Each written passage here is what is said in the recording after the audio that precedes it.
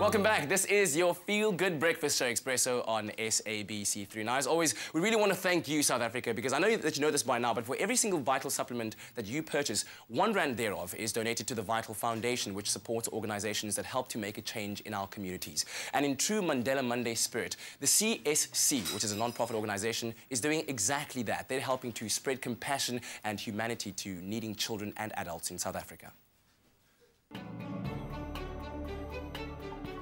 Thanks to support from the South African public, the Vital Foundation gives hope to organizations working to stop abuse of women and children like CSC North. The Christian Social Council is a non-governmental organization that runs a couple of projects across disadvantaged communities to help them deal with challenges such as housing and childcare. Today, I'm going to spend some time at a few of their initiatives to find out how they spread hope to those who need it most.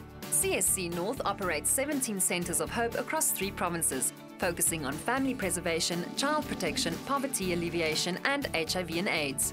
This community was moved in from Zambezi Drive, there where they've built the Zambezi Mall right now. They were moved by the municipality to come and stay here for time being.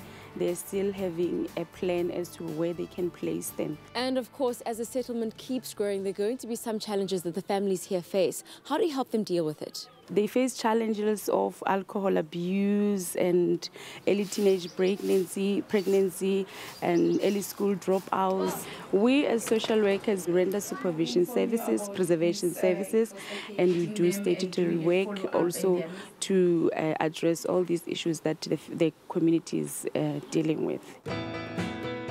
While the adults are given a chance to rebuild their lives, the young ones still need a place where they can be happy and safe, which is why the CSC is also associated with some local creches like this one. And what's more important than keeping that smile on these little ones' faces? CSC has started early learning centers within some of their centers of hope, where they can be safe and social workers can assess their emotional well-being. A big part of the work of a social worker is working with children and families. So when you work with families, automatically you will work with children as well. And for us, it's extremely important to ensure that we work with healthy families. The teachers and the social workers here at the creche will pick up problems, and also the community reports problems to us. And then what we do is we invite the parents to attend a parenting skill program where we teach them different parenting skills to enable them to be better parents for their children. And what is your hope for these little ones? My hope, and CMR Rhodoplas's hope for these children, is for the children to build up a positive self-esteem. Not only is the CSC associated with different creches, they also have child centers which render specialized support systems for children who experience trauma. This kind of contact forms a very important part of the rehabilitation process. Therapy is extremely important. That is what we focus on at the centre. We utilise the child-centred approach where we focus on the child's trauma, working through the child's trauma, utilising play therapy. We additionally utilise the multi-professional approach where we contact doctors, speech therapists, occupational therapists, to assist us in the child's process of healing.